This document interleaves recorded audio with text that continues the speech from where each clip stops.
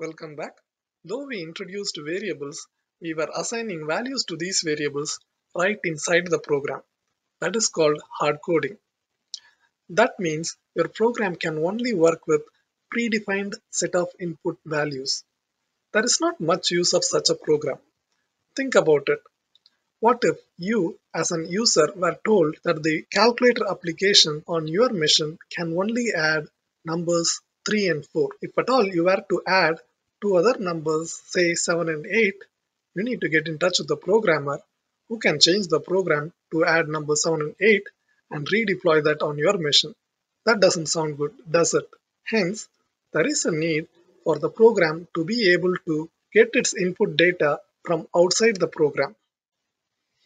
Okay, now let us create a program that can take its input from outside the program.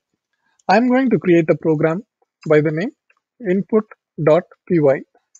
When we say the input is coming from outside the program, that input could be coming from a user input, or it could be a data that your program can get it from the file system, or it could be a data on the internet.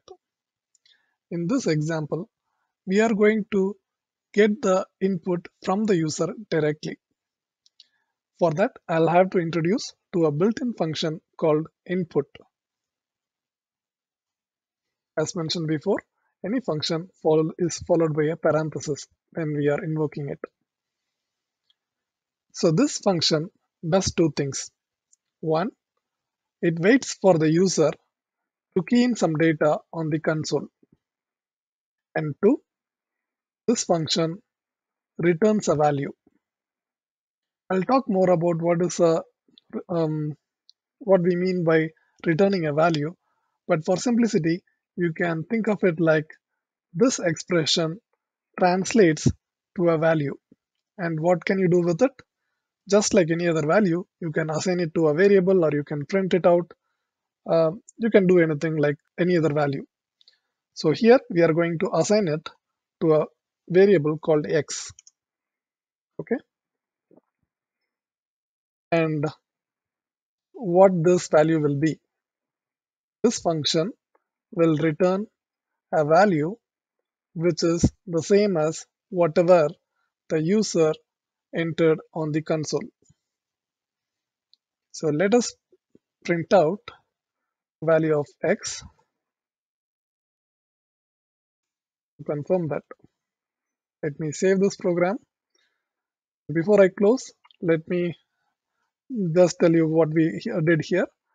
We called a function, a built-in function called input, and we are assigning it to a variable. And we are saying that this function will return a value that is entered by the user in the console. This function will be waiting for the user to key in something, and once the user has entered the data and hit enter, this function will return that value over here, and that will be assigned to the variable x. And now we are in the second line, we are printing that value of x. Let's close the program and execute it.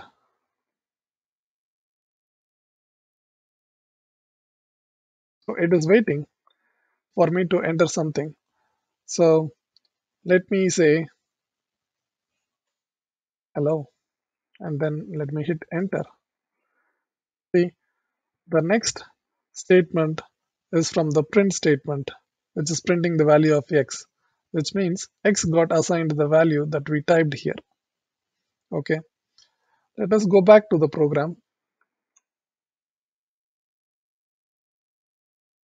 And this function can also take an argument, just like the print statement. It can also take a string. And what this argument will do is, instead of giving a blank console for the user to key in the data, it will provide a label with whatever we want to display with. For example, I can type a value like enter your name,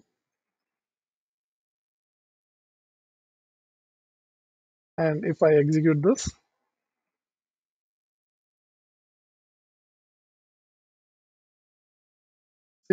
Now you know what, for the user, it will be now clearer that he needs to enter a name here.